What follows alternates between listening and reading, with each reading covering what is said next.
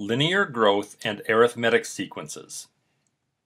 This lesson requires little background material, though it may be helpful to be familiar with representing data and with equations of lines.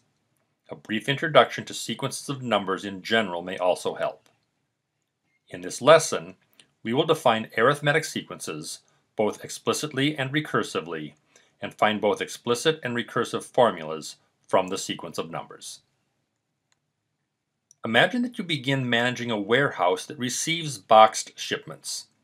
You begin with 37 boxes, and each day you receive 3 more. At the end of day 1, your warehouse holds 40 boxes. At the end of day 2, your warehouse holds 43 boxes. This pattern of receiving 3 boxes per day continues. There are several questions that we may be interested in answering. How many boxes will be in the warehouse after day 9? The capacity of the warehouse is 100 boxes. How long until the warehouse is filled? Can we find a general formula for the number of boxes in the warehouse after day n? To discuss these questions, it is helpful to have a notation for members of the sequence. We will let a sub n be the number of boxes in the warehouse after day n.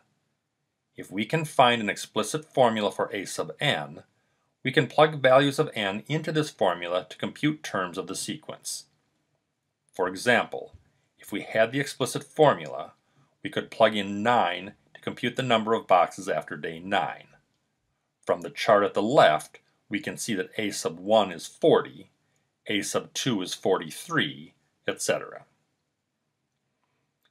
It is easier to find a recursive formula.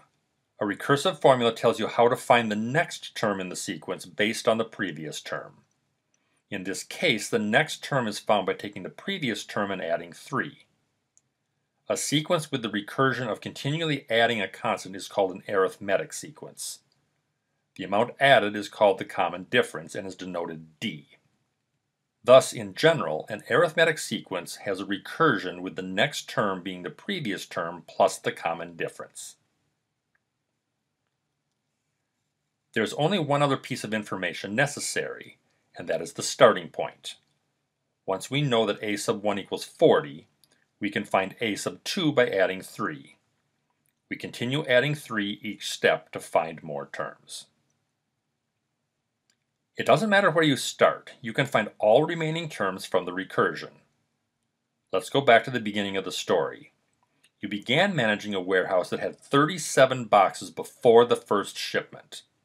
Another way to define this sequence is from the starting point of 37 on day 0. This helps us find the explicit formula. To find the number of boxes on day 9, we merely need to add the shipments we received to the original 37. Since we receive 3 boxes per day, we will have received 9 sets of 3, or 27 boxes by day 9, giving us a total of 64. In general, we add 3 times the number of days to 37. You may notice that this is the familiar slope-intercept form of a line y equals mx plus b. The input of a linear function is typically x. In sequence notation, the index is typically n. The output of a linear function is typically y. In the sequence notation, it is a sub n. The y-intercept is where the line starts, so b is similar to the initial term a sub 0. In the sequence, each term goes up by the common difference d, so d is equivalent to the slope of the line. Let's return to the original questions. How many boxes do we have after day 9?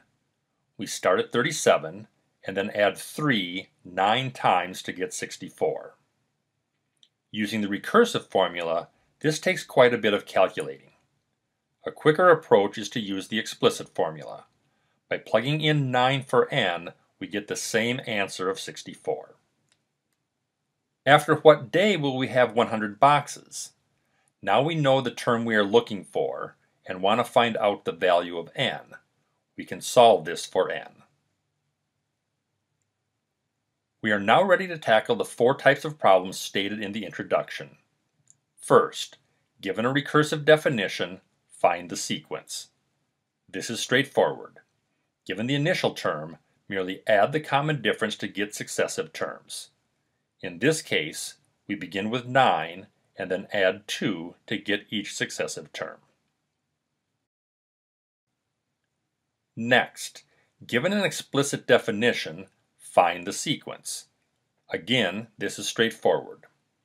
Plug in the values 1, 2, 3, etc. for n to calculate each term directly.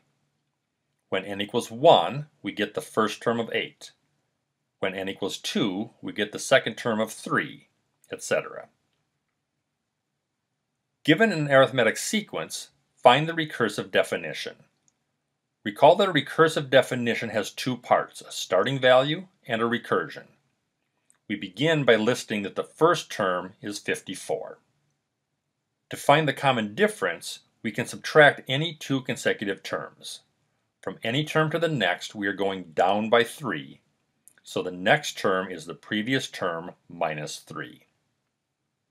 We could also begin the sequence at term 0, which in this case would be 57. Let's also find the explicit definition for this sequence. The key is to find a sub 0, the amount you had before taking the first step. We now get a sub n by adding n times the common difference to the starting value. You can verify that the formula is correct by plugging in values for n to see if they match.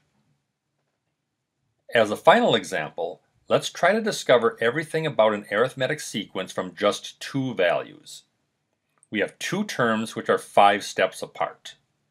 In that space, the values have grown by 30, so each step is of size 6. The calculation we just did is essentially the slope formula for lines. We could now begin filling in the values to find the starting value. We could also find a sub 0 by going back 7 steps of size 6 from a sub 7. To find the recursive definition, list a starting value. For example, we can state that a sub 1 equals 16. We could have given the value of a sub 0 instead. We then need to state the recursion, which in this case is to find the next term by taking the previous term and adding 6. For the explicit formula, we find the starting point a sub 0, which is 10, and add to 10 the number n of steps of size 6. To recap, in the recursive definition, we need to define an initial term, typically a sub 1. We then need to define how to get the next term from the previous term. In an arithmetic sequence, the pattern is to always add or subtract the common difference. In the explicit formula, we need to find the starting location a sub 0, and then add the common difference n times to arrive at the nth term.